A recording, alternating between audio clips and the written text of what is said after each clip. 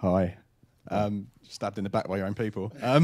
No, I was going to say that from being on the shoot, the one thing that I kind of really noticed, it's something that Campbell said actually that I thought was really interesting, and that is that it's kind of harking on that depth of field comment, and that is that when you start shooting with stereo, you start using a kind of slightly different camera language.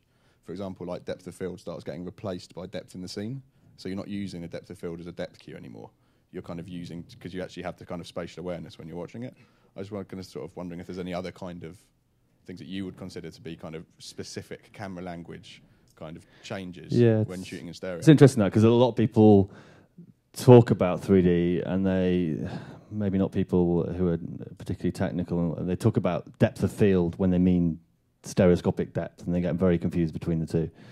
But I'd say, yeah, you can use depth of field as another tool. You have to use it, with caution. You have to be really, really give it a lot of attention, and ideally have a big 3D TV monitoring so you can really get an impression of what it'll look like, rather than just sort of second guessing it from a small anaglyph monitor, for example. That actually helped loads on set. Yeah, you had a 42-inch JVC monitor, didn't you? Yeah.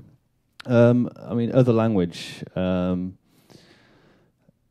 suppose one thing is, talking about how much depth you actually want in a particular shot.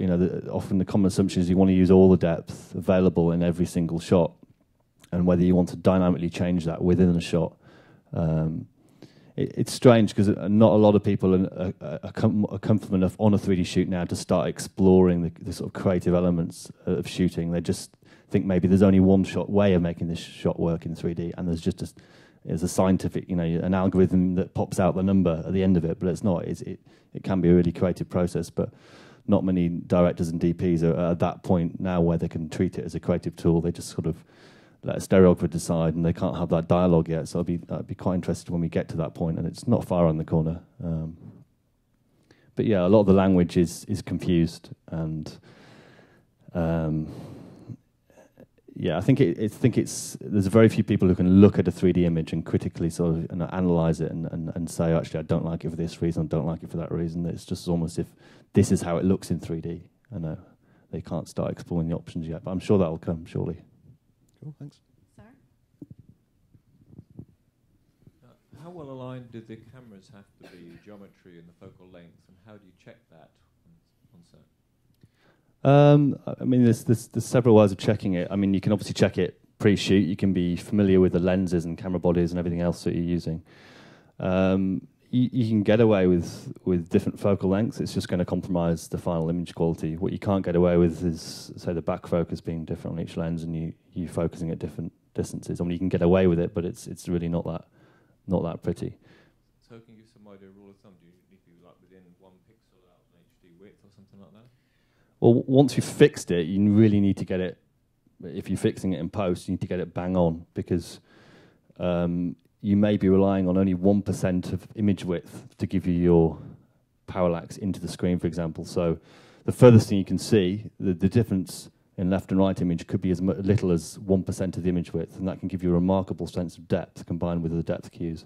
Now, if you've got a focal length difference that's 1% of the image width, it's going to completely throw out your 3D or any other, rotation or other lens distortion can really. It's the problem with subtle 3D. When we put loads of 3D and theme park style 3D into a shot, you could get away with small distortions. You could, the overwhelming sort of 3D-ness of the shot would still come through.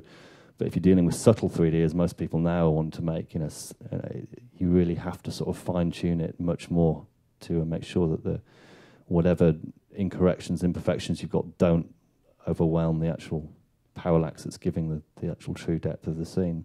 And it's really is, I was just working on some of this natural history stuff, doing the corrections in OnLight Suite early this week, and it really can be tiny adjustments that just you suddenly adjust it, and you can watch it in 3D, and you kind of feel as a sweet spot, and just pings, and everything sort of comes to life. All the depth cues start reinforcing each other rather than fighting against each other. But it can be a tiny amount when you're dealing with subtle 3D.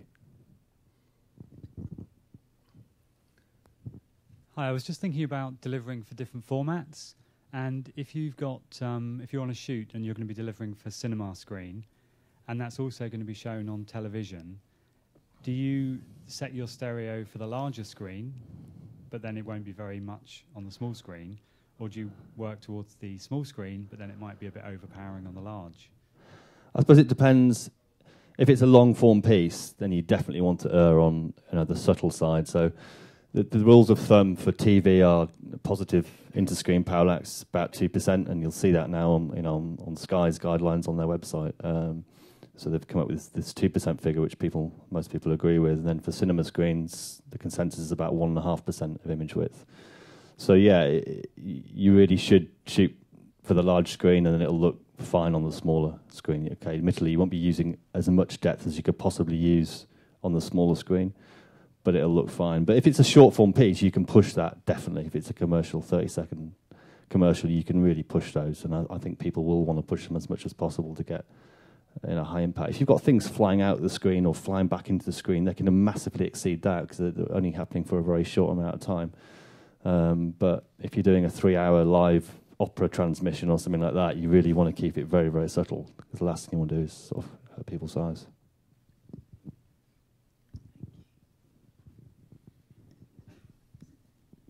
What are your major deciding factors when choosing a camera or choosing a system of cameras for a certain shoot?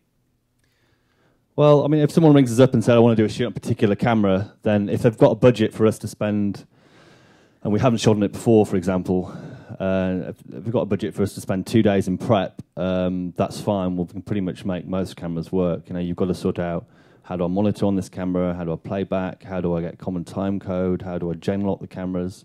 Then there's the grip issues. How do I actually physically mount this camera on a particular rig so that both cameras are the same height, particularly on mirror rigs? And then you've got other issues to do with, once we've got these cameras on, the lenses you want and the follow focus systems, what can I physically mount it on? Is it going to mount on the Steadicam that you wanted to use? Probably not. Will it fit on the remote head that you want to use? So each time you use a different camera, you've got all those things to go through. But that's becoming less painful now, as more and more cameras have been used on existing rigs, so we know which combinations work. One addition to that, though, is if you do want to shoot, for example, sort of handheld or a Steadicam, you are very limited to particular cameras, and you'd have to make certain sacrifices in terms of the size of the cameras and size of lenses, and maybe even we've got mini mirror rigs that we use, but you lose the ability to pull focus and use longer lenses. Any further questions? Oh, one back. Thank you. Just curious, how much does lens artifacts and chromatic aberrations and lens flares affect what kind of lenses you choose and affects the depth cues? Affects the depth cues. Yeah, that's all. Yeah, I mean, there's all sorts of lens aberrations that you don't notice in 2D that suddenly become apparent in 3D. We've shot a lot of broadcast stuff with ENG lenses, and they're all over the place. You get lenses with sort of anamorphic squeezes in that are very, very subtle that you'd never see in 2D, but suddenly throw everything out in 3D. Lens flares, yeah, they can be, occasionally they look beautiful in 3D and they just work in 3D space. More often than not, though, they look very different in each eye and they don't work. But if they're very fleeting, then you can live with them. Yeah, so it depends, and if we're doing live stuff, then it's obviously very important.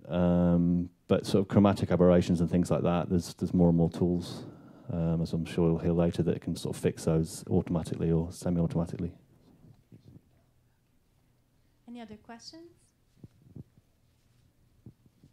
Excellent. Well, thank you very much, Andy. No problem.